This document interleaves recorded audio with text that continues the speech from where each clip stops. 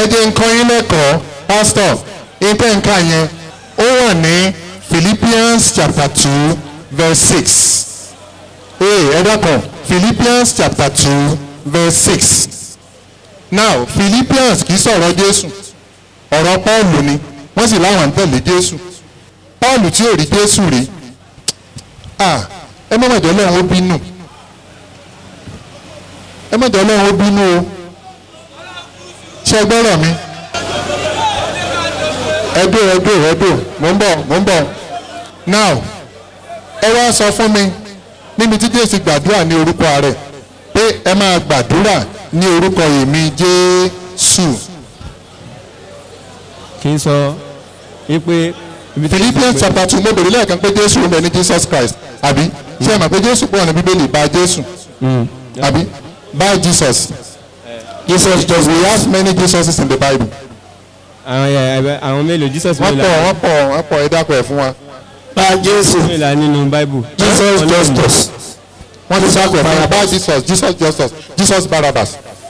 Jesus Barnabas níbo ṣé ní Bible náà lẹ. bẹ́ẹ̀ni. ẹ ó yẹ mẹ́rin ẹ̀ jáde. ó pọ̀ lóríṣiríṣi. alẹ́ mẹ́rin ẹ̀ jáde. nínú ẹ lọ wò because of time ẹ lọ wò Acts of Apostles. lọ wò ẹ mẹ́yọ kan jáde kadẹ̀ ká kọ́ ká jáde kí n wò ó nù tọ́jú. ok tẹ bá rí bẹ́ẹ̀ nǹkan ṣe é gbà. àní ẹ. ó dà Colossians chapter 4 verse 10 to 11 Acts of Apostles chapter 13 verse 46 ọ̀ya. nígbà náà. ni wọ́n la Colossians chapter 4 verse 10 to 11 Acts of Apostles 13:6 ọ̀ya. ni wọ́n la ẹrẹ́kùrú jáde sí pápó. torí tí àwọn tó fẹ́ béèrè question sí wà ńlẹ̀. wọ́n sì pàdé arákùnrin kan oṣó wòlíì èké tí orúkọ rẹ̀ jẹ́ bá Jésù. ó nìyẹn nu Bíbélì. Aristakun kí. ọ̀kan tí lélẹ̀ Aristakun kí. àti má. ẹni sùúrù ẹ má rush ẹni sùúrù ṣé Colossians lẹ́ ń kà. Colossians chapter 4 10 to 11. ó yá Aristakun kí àti Máàkù ọmọ arábìnrin Bánábà ọmọ ẹgbẹ́ mi nínú túbú ẹni tí orúkọ rẹ̀ jẹ́ Jésù Justu. ó wà ń bẹ àbí òsì ń bẹ Jesus Justu àti Jésù.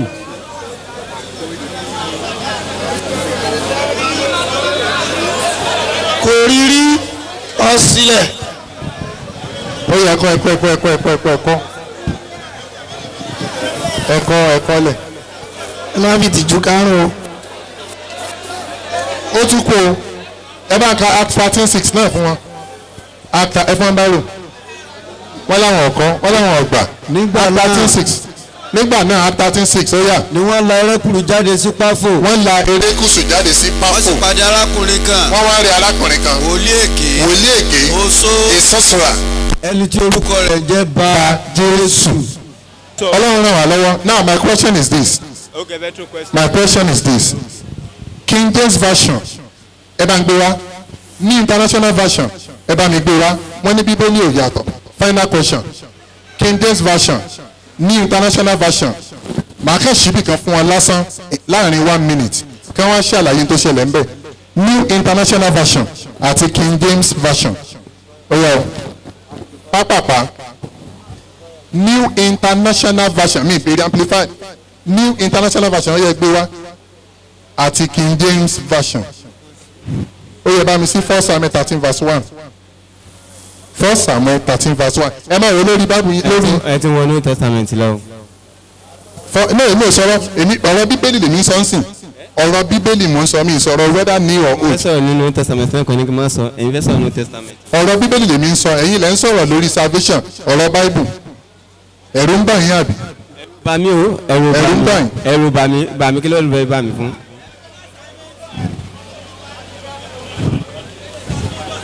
First Samuel 13 verse 1 ó yẹ ẹ lè ka lórí fóònù yín náà ok ó fẹ́ ka lórí fóònù ó yẹ ká 1 Samuel 13 verse 1 fún mi nínú King James version 1 Samuel 13 verse 1 ìyẹn láfi kásẹ̀ ńlẹ̀ 1 Samuel 13 verse 1 nínú KJV.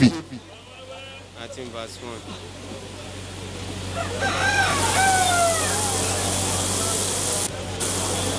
1. 1 Samuel 13 verse 1.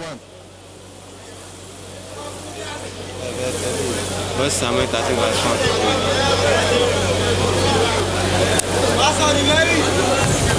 1. Saul redeemed 1 year. Saul reigned. Saul reigned 1 year. Saul jọba nígbà tó pé ọdún kan. Ìtí mo fẹ́ mọ̀ náà nìyẹn. Ọdún mélòó ni Saul jọba?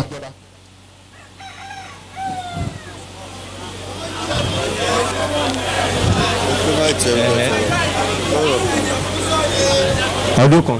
Ẹ yẹ wá kà síwájú. Saul jọba ní ọdún kan. When he had reigned 2 years over Israel. Ó wá fi ọdún mélòó jọba? Méjì. Ọdún méjì. Ó jọba ní ọdún kan. Ó wá fi ọdún mélòó jọba? Ọdún méjì. Ó yẹ ká ní international version. Ẹ̀dá kan Saul jọba ní ọdún mélòó? Ọdún kan 1 year. Ó wá lo ọdún mélòó lórí oyè? Ó lo ọdún méjì péré. Ó yá 1 and 2. Ó yẹ ká nínú New International Version. Tẹ̀ ní lórí fóònù. Saul was 30 years old. Fine. Saul was 30 years old. Ọdún mélòó fún wa jọba ń bí eléyìí o? Ó yẹ Mo ń bọ̀ ẹ mọ́ mi sọ́jú wa. ẹ̀ka délẹ̀ náà ẹ wá ṣàlàyé ẹ ọdún mélòó fi jọba 2 níta ọkọ. When he became king. And he He reigned over Israel 42 years. Now àkọ́kọ́ ọdún kan ó wá lo ọdún méjì eléyìí ọgbọ̀n ọdún ó wá lo 42 bíbélì kọ̀tàkùrà wọn.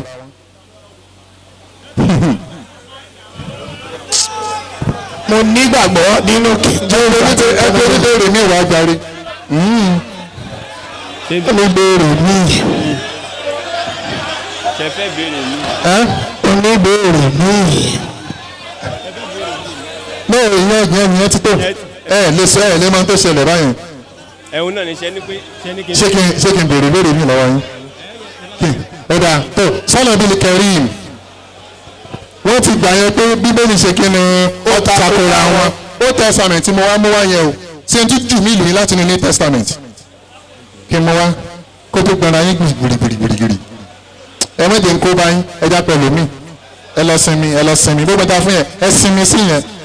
Assignment now my assignment is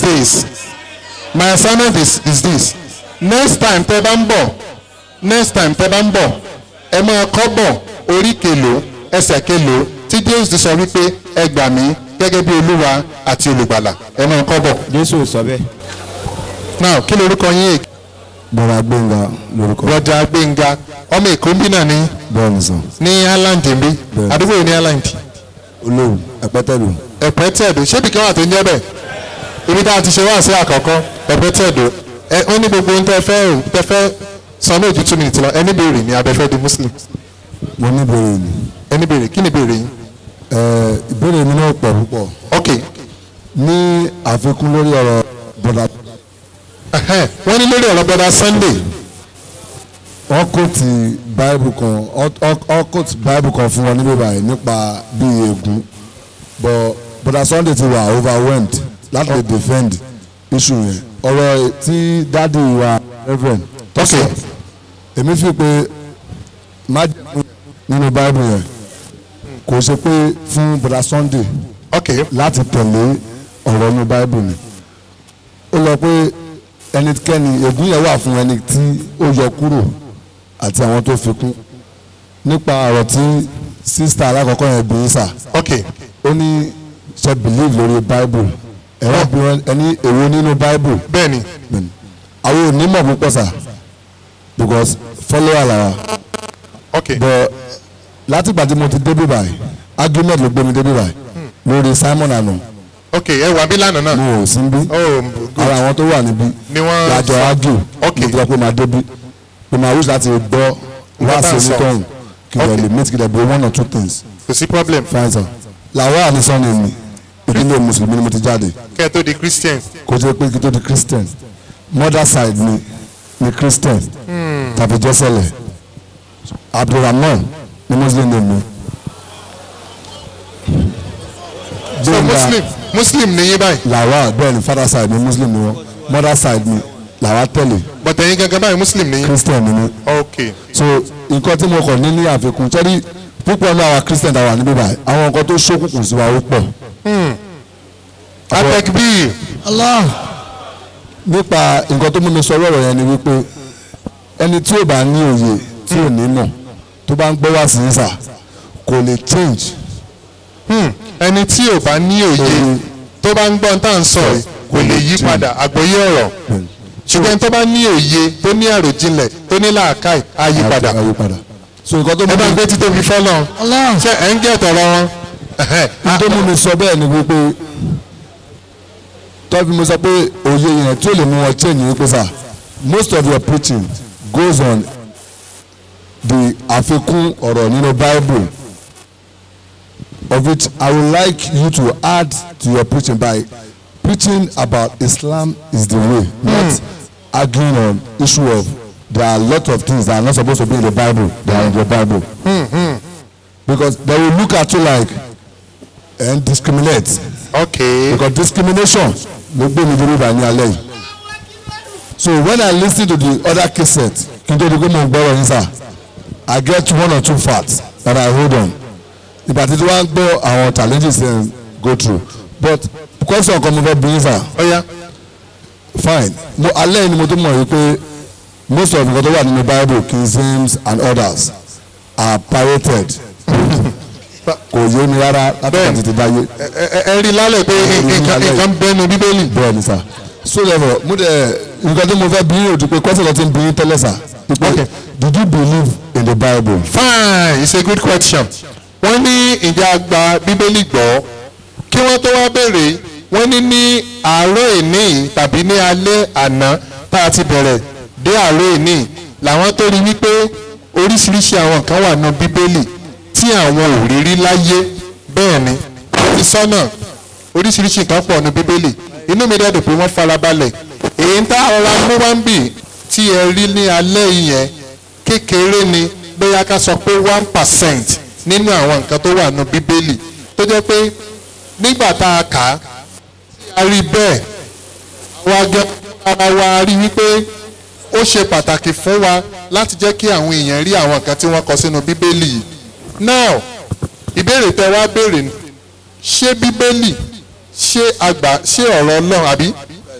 Now question kan wà mi ìfẹ́ lo formula kan fún yín mi ìbá béèrè pé irú Bíbélì wo àbá tó bá bẹ̀rẹ̀ wàhálà mú bọ̀ mi ìfẹ́ sọ yẹn mo fẹ́ sọ nǹkan kan fún yín tí ẹ bá wo Bible tá a bá mú Bible kan wá ń sìn tí a bá ṣí wàláhì á bá ọ̀rọ̀ Ọlọ́run níbẹ̀ sincerely I'm being sincere kò sí nǹkan tí mo fẹ́ fi rọ́ṣe tí a bá ń ka bìkan bẹ̀ tá a bá béèrè lọ́wọ́ ọmọ tó wà ní primary school pé ta ló sọ̀rọ̀ á sọ fún wa pé Ọlọ́run ló sọ̀rọ̀ for instance tá a bá ṣí Isaiah chapter 43 verse 10 to 11. ẹ̀yin ni ẹlẹ́rìí mi. Bíbélì ní ẹ̀yin ni ẹlẹ́rìí mi. ni Olúwa wí. says the Lord. àti ìránṣẹ́ mi. àti ìránṣẹ́ mi. tí mo ti yàn. that have appointed. wípé a kò mọ Ọlọ́run kan ṣáájú mi. a mọ Ọlọ́run kan ṣáájú èmi Ọlọ́run. bẹ́ẹ̀ ni ọ̀kan sì ní dìde lẹ́yìn mi. kò ní sí Ọlọ́run kan lẹ́yìn èmi Ọlọ́run.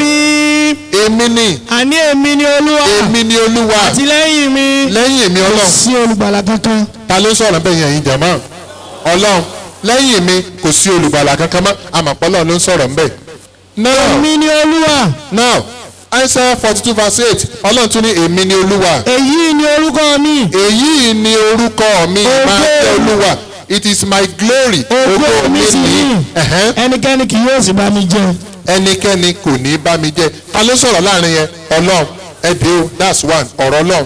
ọ̀rọ̀ ọmọ ẹ̀dẹ́ ènìyàn for instance ẹja mú ọ̀rọ̀ Jésù wá ní Matthew chapter 19 láti verse 16. ẹnìkan tọ̀ Jésù Kristi wá. ẹnìkan tọ̀ Jésù Kristi wá. ó sì wí pé. now ẹ kọ́kọ́ gbọ́ ọ̀rọ̀ yẹn ẹnìkan tọ̀ Jésù Kristi wá ọ̀rọ̀ ta nìyẹn ọ̀rọ̀ historian ẹnìkan tí ń kọ nípa Jésù ẹnìkan tọ̀ Jésù Kristi wá kì í ṣe pé Jésù ló ní pé ẹnìkan tọ̀ mí wá now ó di mélòó bá ó di méjì ọ̀rọ̀ historian tó ń report now tẹ̀síwájú àbùlákì. ó sì wí pé. olùkọ́ni rere. olùkọ́ni rere. ohun rere kí ni èmi yóò ṣe. ohun rere kí ni màá ṣe.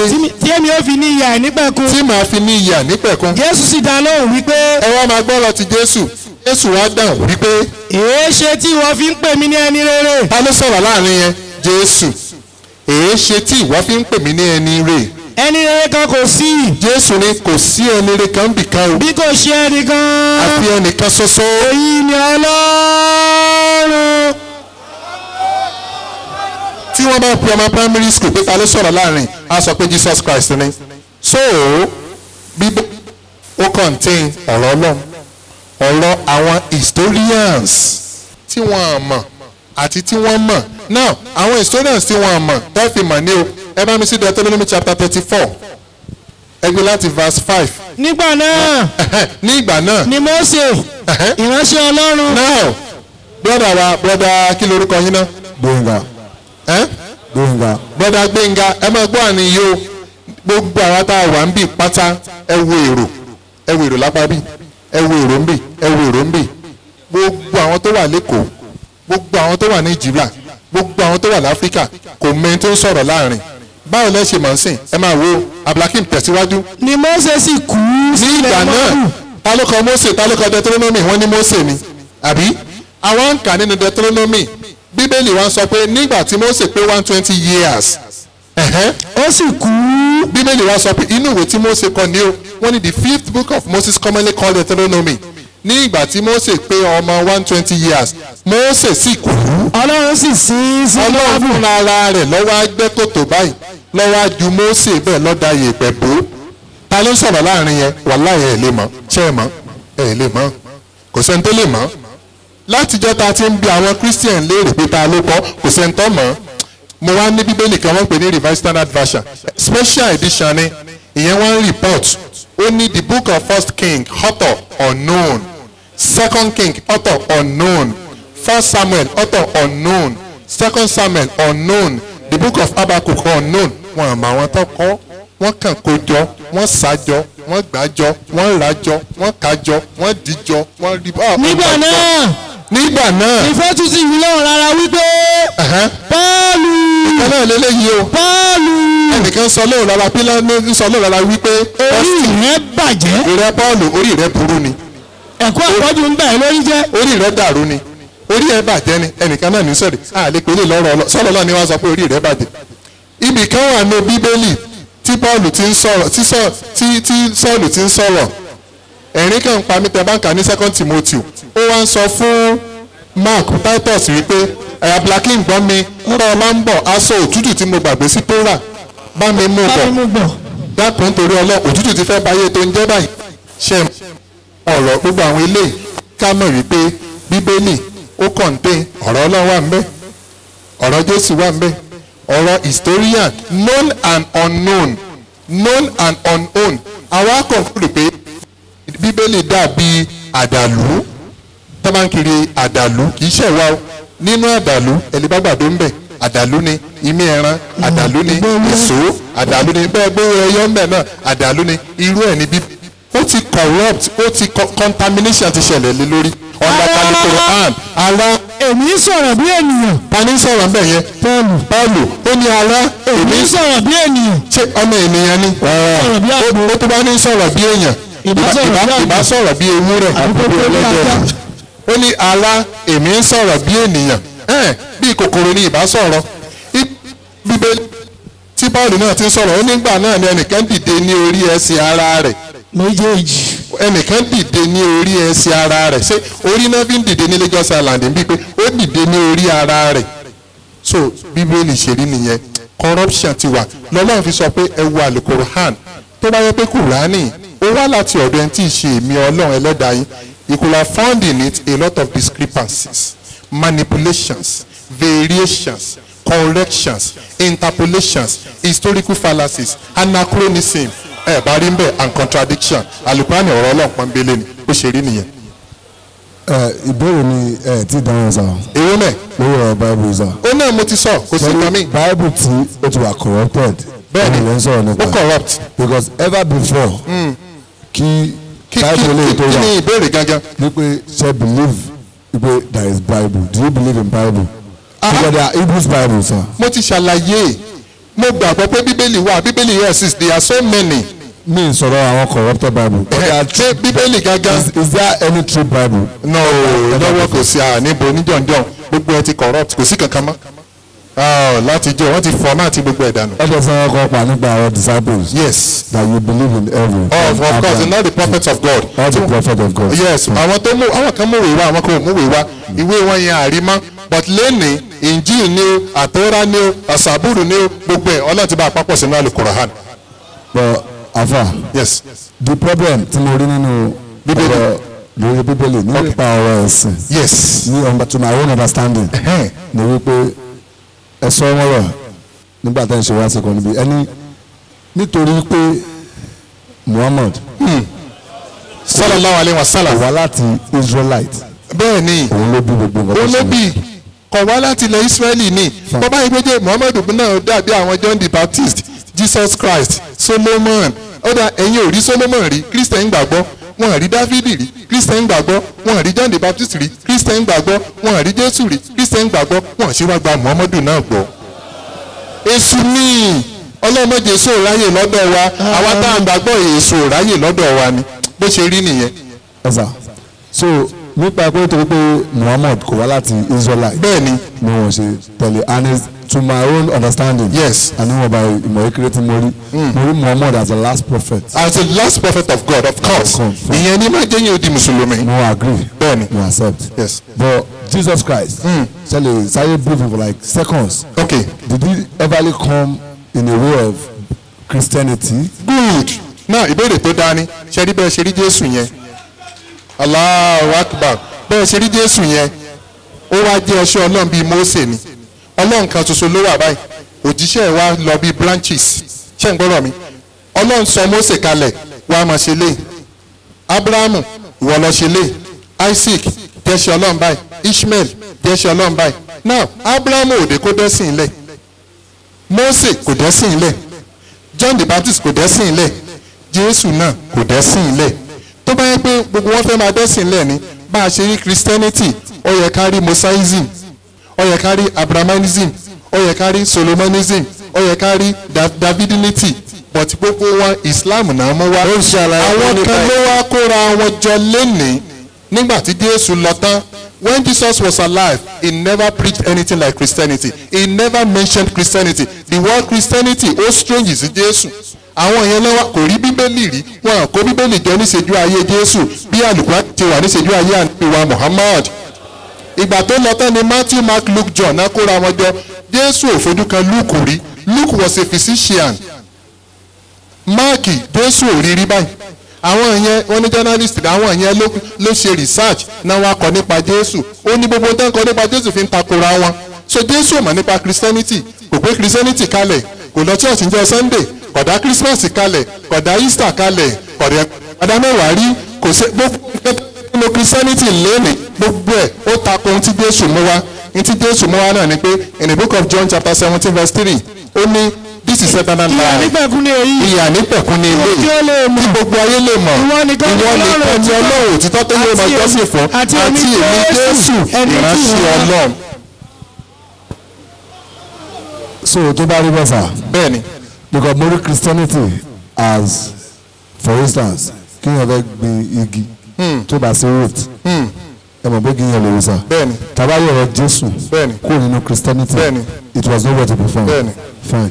Very good. I would support you, sir. Good. Add to your sermon. God. To preach to the world. Inshallah. That Jesus never talk about. He never talk about Christianity. Rather than talking about things in the Bible. Things in the Bible. But you emphasize on things in the Bible that are not supposed to be there. That preaching the word that Islam is the way. Very good. Reason ni wípé a lè sọ̀rọ̀ Christianity a lè sọ̀rọ̀ Jésù láì make reference sí Bíbélì bó ṣe rí nìyẹn ó wà interwoven bí interlocking ni bẹ́ẹ̀ bá ti yọ̀ kan bì kan náà yọ̀ ń bì bẹ́ẹ̀ bá yọ̀ kan bì yọ̀ ń bì so a lè sọ pọ́nbélé àfi ká lè mọ mú reference wà nínú Bíbélì share the Muslims.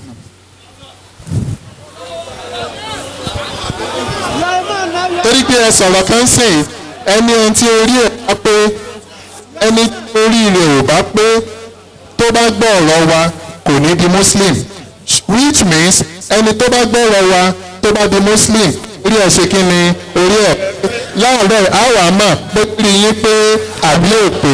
Torí pé àfìgbà kan pẹ́ tó rí rẹ̀ pé olórí burúkú máa bọ̀. Àfà. Amúfẹ́ sẹ́yìn. Mo ní pé mo ní fẹ́ kẹ́ mú pẹ̀lú ọ̀rọ̀ mi nítorí pé inú mi máa dùn.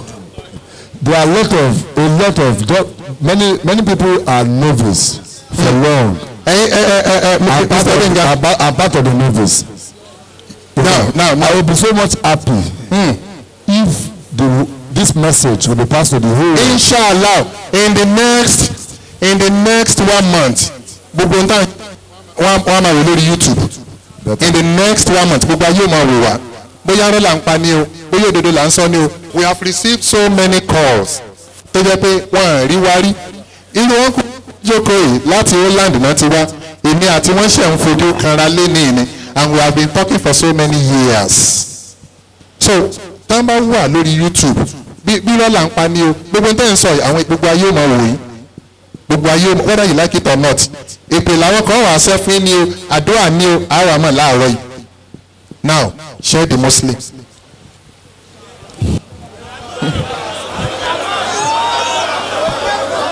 ṣe rí báyìí yẹn láìkí yín ẹ fẹ́ràn wọn àbẹ́ ẹ̀fẹ́rẹ́ wọn ṣé kí ẹ di mùsùlùmí àbí kí ẹ má di mùsùlùmí ní ìgbọ́ ẹ ti rẹ́dì. mi dídí mùsùlùmí mi. Yes. kò jẹ́ pé mo di mùsùlùmí mi di mùsùlùmí torí ti yín sà. àtọ́ anybody.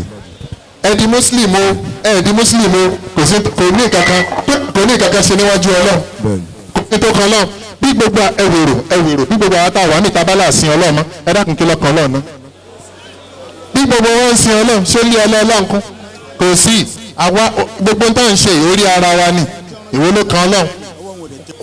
bọ àǹfààní tí mo rí ní alẹ́. lálẹ́ yìí ẹ ti rí àǹfààní ní àárọ̀ yìí. nípa ìmọ̀ kékeré tó ti ń bọ̀ mí. Yes. so wọ́n sì máa because mo ṣe máa ní láti rìn láti embrace. Okay. for people mostly friends around me that are Christians. Yes. because I'm a famous person. now ẹ ti fún mi ní clue wọ́n ní táwọn rí àwọn náà máa sọ fún àwọn Christian káàkiri pé ẹ wá o ẹ sí lọ́nà o bọ́kẹ́ tó ṣe yẹn ẹ ní láti kọ́kọ́ di Muslim. mi ò dín yẹn sàn. ṣé ẹ ti wá rẹ́dì báyìí ná. mo sì ní àwọn 1 or 2 people tí mo lọ kọ́ àwọn pastors. ok pastor ní tí ọ̀rọ̀ ti máa bẹ̀rẹ̀ ní ẹ̀sà. no mi ní kẹ́ ẹ mọ̀ ṣe. because our fact kan Nehemiah verse 8 that talks about. ó pọ̀ no kò ṣe yẹn nìkan. ẹ ti ní kíní kan rí ní Bíbélì Zephaniah 3 verse 9. yóò ṣiṣẹ́ Bíbélì ni yóò ṣe o. ní ìkẹyìn a ó yí èdè àwọn ènìyàn padà sí èdè kan. gbogbo orílẹ̀-èdè á change èdè gbogbo orílẹ̀-èdè sí èdè kan. kí wọ́n lè bá a máa sin Olúwa wọn pẹ̀lú èdè kan ṣoṣo. èdè Lárúbáwá náà ń pè bẹ́ẹ̀. àti ní Nàìjíríà àti ti Áfíríkà gbogbo mùsùlùmí àgbáyé pátá èdè kan láti máa sin Ọlọ́run. báwùsá ọ̀bà kírun Allahu Akbar, Igbo Allahu Akbar, Yorùbá Allahu Akbar, Ìgbìrà Allahu Akbar, Americans Allahu Akbar, àwọn ará Europe Allahu Akbar. èdè kan ṣoṣo náà láti máa jọ́sìn fọlọ́. láti China Allahu Akbar, Thailand Allahu Akbar, Croatia Allahu Akbar, Austria Allahu Akbar, Germany Germans Allahu Akbar. wàhálà èdè kan láti máa Bíbélì ló sọ Zephaniah 3 verse 9. ẹ̀yin torí yẹn gbọ́ ẹgbà kálímọ̀ tàbí kẹ́ ẹgbà sọ́ọ̀tì míì. o ti gbọ́ sá. ṣé ti yá. o ti yá. tí n bá ti ń wí ẹ máa wí tẹ̀lé mi lẹ́yìn. Ashihadu. Ashihadu. Han.